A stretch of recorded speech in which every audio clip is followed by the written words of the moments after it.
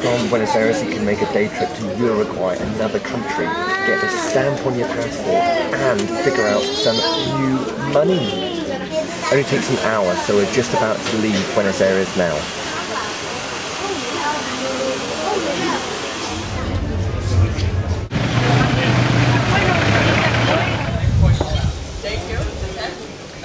Welcome to Colonia, Uruguay, and one of the fascinating things you'll find about this town is certainly these vehicles. All sorts of vehicles going about the city, so many ways of getting about, and it's so small. And it's just 1 hour from Buenos Aires.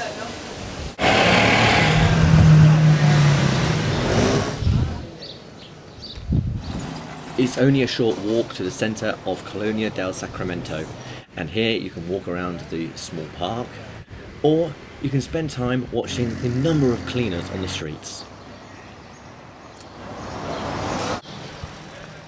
There's no point spending more than 1 day here in Colonia del Sacramento. You can visit the port, walk around the coastline, enjoy some excellent barbecue food, and just take in the side streets.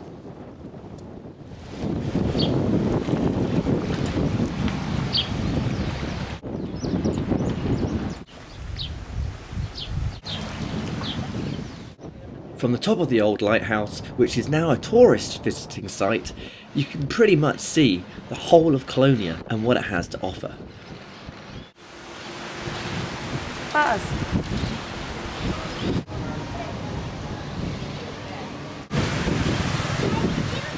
If there's anything to keep you and your mind busy and your wallet empty, it's certainly the shops. Plenty of craft stores, many of them handmade from local materials. So you've got to do a little bit of shopping whilst here in Uruguay, and actually some of the crafts are quite amazing. Most of them handmade, and one of these is the poncho I've got here. And just going to introduce you to the lady that's all behind this. This is Silvia Sati, who is the designer and owner of this very beautiful store. Pleasure to meet you. These are where the actual ponchos are made, and these are the sheep. In the sheep? And these are all sheep that are reared here in Uruguay. Yes. Uruguay sheep. They're shaven. And the original scissors. Yes. Sin cuidando la oveja, sin dañar la oveja.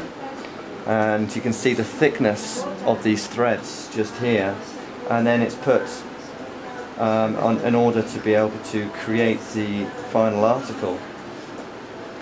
So I must say I've loved this so much that I've had to buy this. And Silvia Salti, our designer, who actually came up with this incredible design, and you'll be able to find them both all over Uruguay, and I also saw them in Argentina, so these are a best buy, I think.